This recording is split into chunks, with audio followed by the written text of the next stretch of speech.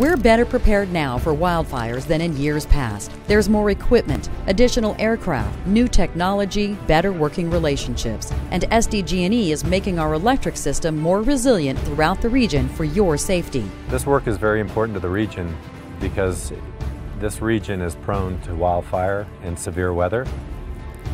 And when this project is complete, we will have an electric system that can withstand this more severe weather that's common to this area. More than 10,000 wood power poles have been converted to steel ones, including some on Debbie Foster's property in Ramona. I'm totally grateful because the steel poles are not going to burn like the wood poles.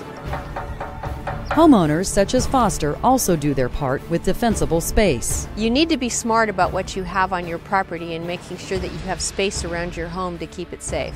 SDG&E is removing dead trees, trimming others. There are nearly 500,000 trees growing near power lines that 40 arborists inspect and maintain all year long. Clearing brush is also critically important. But the long drought has resulted in lots of dead brush in the backcountry and city canyons. We have got a dead fuel load throughout this county that is flat scary. To help further minimize the fire risk, 10,000 miles of electric lines are now underground.